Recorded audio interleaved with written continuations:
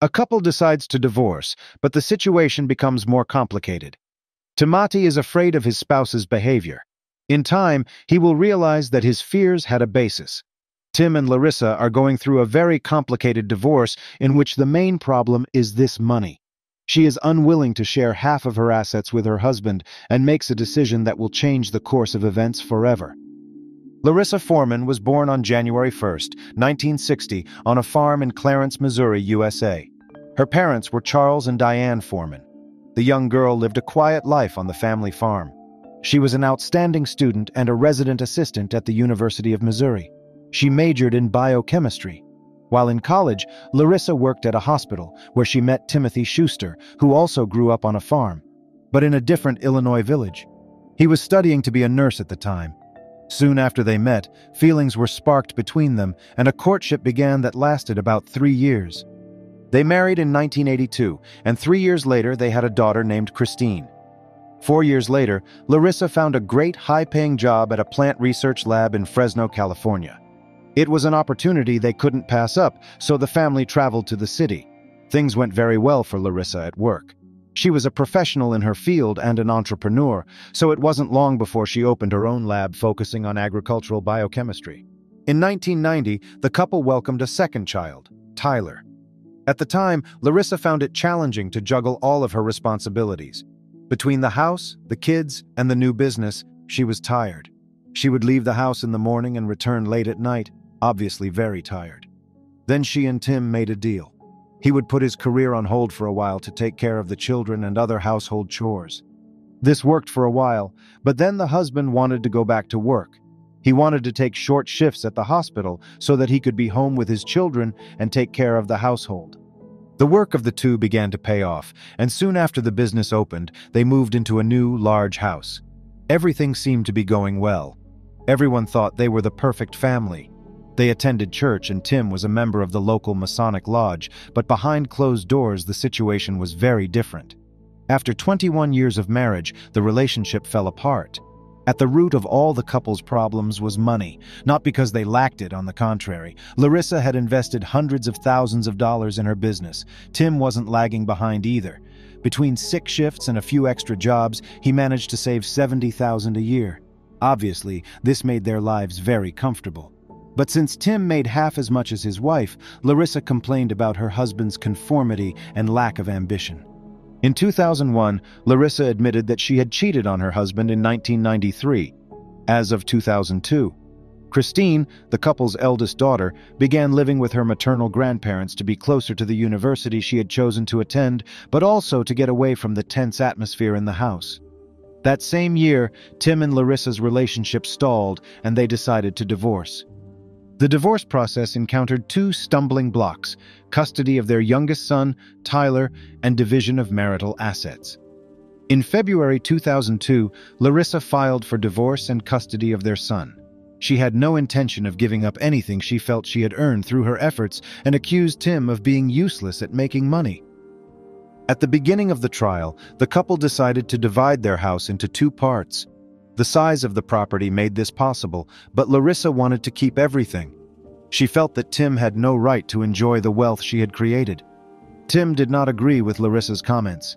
He said that although he had not contributed financially to the purchase of material possessions such as the house, cars, and other things, he had contributed to raising the children and taking care of the house. He said that the fact that he stayed home and did all the housework was a very important support in Larissa's career. Because of this, she was able to devote herself fully to developing the business and looking after the well-being of the company. Tim also said that because he stayed home and supported his wife's dream, he was not able to pursue his career as he would have liked. He filed a counterclaim seeking $1 million in damages. After Tim filed this countersuit with Larissa, their home life became unbearable. So in July of that year, the man packed up and moved into his own apartment. At the time, Larissa was out of town. The man decided to take several pieces of furniture that he thought belonged to him. When the woman returned and realized this, she was furious. She told several friends and co-workers that she wanted Tim to die. It would be better for her to remain a widow than to go through all the divorce proceedings. Larissa also said that she would take everything away from Tim. She asked a co-worker named Leslie to do her a favor and rent a moving box near the lab on the pretext that she wanted to keep some things out of Tim's reach. Leslie complied and rented the box in her name. She gave Larissa the code so that Larissa would have access. Larissa then asked a young man named James, who worked with her in the lab and even babysat her son, to help her retrieve some items from Tim's house that were allegedly stolen. This seemed fair to James. One afternoon, taking advantage of Tim's absence, the two of them broke into the house and took all the items Larissa remembered as having been in their home. They took them to a storage unit Leslie had rented, and when Tim returned home, he panicked. At first, he thought he had been robbed, but then it became clear who was responsible by the missing items and the missing paperwork he was going to provide to get custody of his son. Frightened by his wife's subsequent actions, Tim decided to install an alarm system and motion sensors. Since the man no longer had to take care of the house and children, he began working full-time at the hospital. He told some co-workers that he was frightened by Larissa's behavior and even got a permit and bought a gun for protection. To keep Tim similarly depressed, Larissa later sought custody of Tyler. The man was only allowed to see his son twice a month on weekends. On Wednesday, July 9, 2003, Tim had dinner with his friends Mary, Bob, and Victor. It was not a happy reunion. Mary and Tim had been laid off from the hospital that day due to a reduction in force, and they were scheduled to have a layoff interview with Human Resources at the health center the next day. After dinner, Tim and Mary agreed to have breakfast together the next day before going. They said goodbye and went to their respective homes. That was the last time the friends saw Tim alive. The next day, Mary was expecting Tim for breakfast, but he didn't show up. She kept calling, but he didn't answer his cell phone. It was very strange, but she thought that maybe Tim had overslept or had already left for a business meeting and thought she would meet him there. Mary had gone to a meeting about leaving the medical center, but Tim never showed up. He was very responsible and couldn't miss a meeting like this because it was very important to close out all his business at the hospital. She got very nervous and called Bob and Victor because they were the last people he had been with the night before. Victor decided to go to Tim's apartment. He knocked on the door, but no one answered. Outside the building, he saw his friend's car parked. He looked inside and saw the man's cell phone, wallet, and watch. This was strange because Tim never went anywhere without his cell phone. He called Mary to tell her what had happened, and they decided to go to the police. They were very worried that Tim had gotten himself into trouble because he was going through a divorce and had been fired from his job. They wanted the police to enter the apartment and see if Tim was there. The officers' response stunned them. They had to wait 24 hours for the disappearance to be counted, and only then could they start looking for Tim. The friends had nothing to do but wait. On that day, Tim also did not pick up Tyler, who was supposed to meet him. He was supposed to pick up his son at the place where Larissa usually got her nails done. The manicurist noticed that Larissa looked very happy that day, although she was very nervous. She was sweating a lot, and it was difficult to get the glue on her nails. 24 hours after the disappearance, since Tim hadn't picked up Tyler, the first thing the police did was check the man's apartment. The police found a gun hidden under a chair cushion. It was obvious that Tim was afraid of something. When they searched his briefcase, they found a small tape recorder with a cassette tape in it. According to the caller ID list on his phone, the last call had been at 2 o'clock on the day he disappeared, and it had come from his ex-wife's phone. So Larissa was the first person called in for questioning. When questioned, the woman talked about the difficulties of the divorce and admitted that the last conversation she had with Tim was on Tuesday, July 8th, when he was supposed to pick up Tyler. Larissa planned that after a weekend with her father, Tyler would take her to Disneyland and then to Missouri to visit family. The woman said that since Tim didn't show up to pick up her son, and since she called and he didn't answer, she took the boy home. The woman said the last call she made was at 10:30 a.m. on July 9th. She also said she fell asleep on the couch with her phone that night while watching a movie, and when she woke up, she saw that a short call had been made from speed dial to her ex-husband's number in the early morning hours of July 10th. Both investigators asked for her cell phone, but Larissa claimed that she had left it at home. That seemed very strange. Then one of the agents went outside to get some air. Larissa's car was parked at the entrance and there was a cell phone in it. The agent then dialed a number to make sure it was Larissa's phone, and it was. He assumed that the woman was hiding something on the phone. The agent returned to the interrogation room and told Larissa that her cell phone was in the car. The agents escorted her outside. She pulled out the phone, and that's when her demeanor changed. She was very nervous, and her hands were shaking. She was then asked to let them check the phones and found that Tim's number was not on speed dial. She couldn't have called him by mistake. Larissa finally admitted that she had lied. She had called Tim that morning to confirm that he would be picking up Tyler that morning, but she didn't know what happened to the man after that.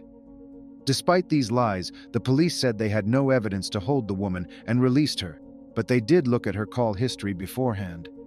They noticed that Larissa had been calling one number very persistently for the last few days. When they identified the owner of the number, they realized it was James Fagone, the same man who had helped Larissa move things out of Tim's apartment a few weeks ago.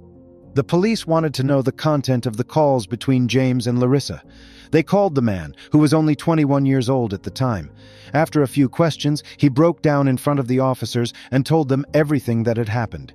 He said that Larissa had taken Tim's life the same morning she called him. James told the police that Larissa had asked him to go back to Tim's apartment a second time after they had moved things out of there a few weeks ago, claiming that Tim had robbed her again and she wanted her furniture back. James believed everything she said, so he agreed to go with her. Larissa also offered him a reward. Larissa also asked him to buy a stun gun. She said to take it for extra protection if Tim suddenly showed aggression. James accepted everything. He was the one who revealed that they had gone to Tim's house that morning. Larissa rang the doorbell and Tim let her in.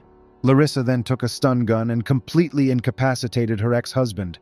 He said he didn't know what was going to happen between the exes until the woman asked him to bring Tim to her house. There was a barrel in the shed, and she began filling the barrel with acid. James told police that they put Tim in the barrel and that he believed the man was alive when they did so. Investigators believed and confirmed that Larissa purchased a large barrel over several days, delivered it to the lab, and then delivered it to a shed near the house.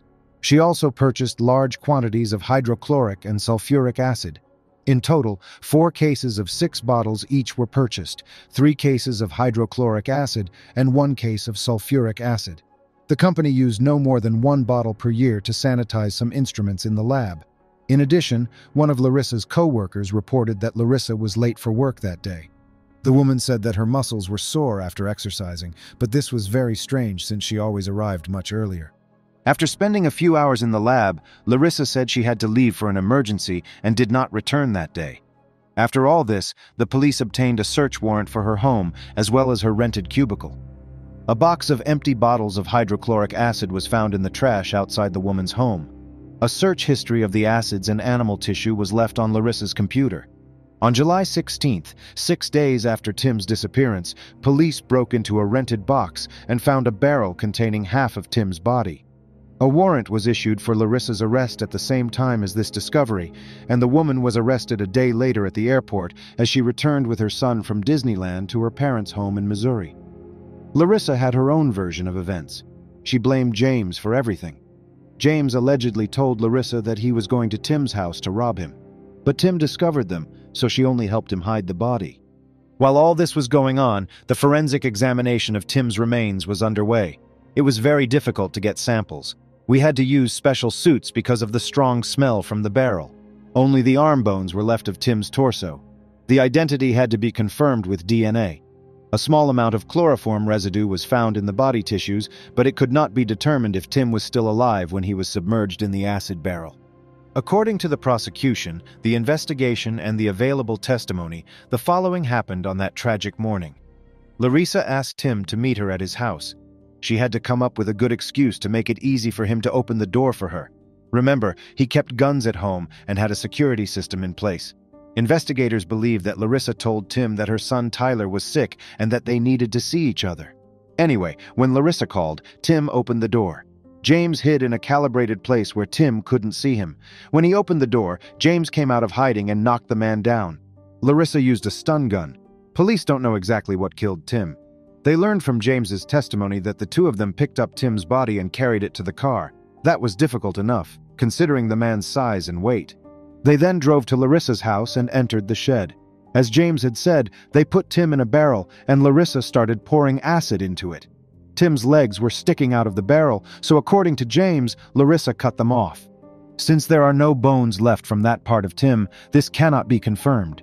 In the end, all they had was James's testimony.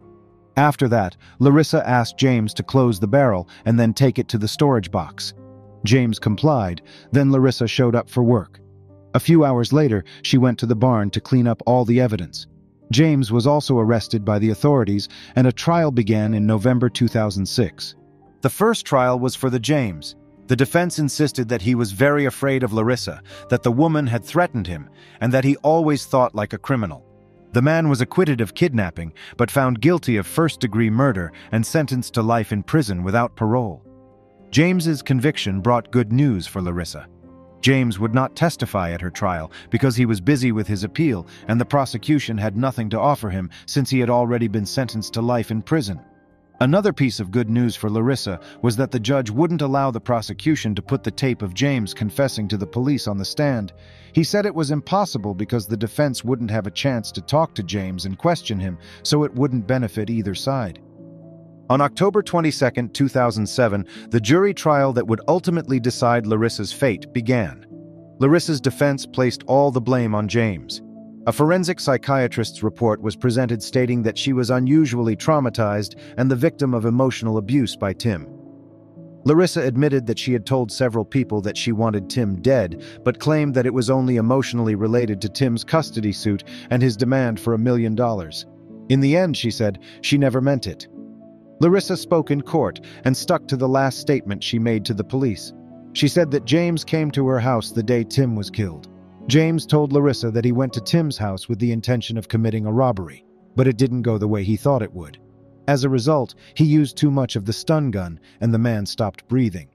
Larissa told the court she was horrified by what she heard. She couldn't think clearly, and the last thing on her mind was to go to the police and turn James in. The only thing she wanted to do was help the boy.